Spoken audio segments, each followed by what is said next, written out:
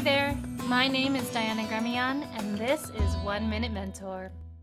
With all the challenges you've been facing lately, you might be asking, why is this happening to me? The problem is that why questions are not very effective at producing solutions. And why this matters to you is because instead of pointing you towards solutions, why questions just point you towards the same problems and current conditions you already have. So instead, shift your mindset by changing just 2 words in the question.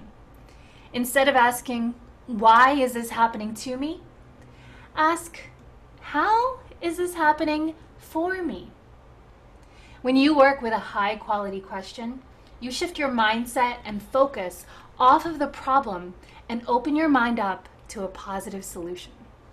So, what if this really was happening for you?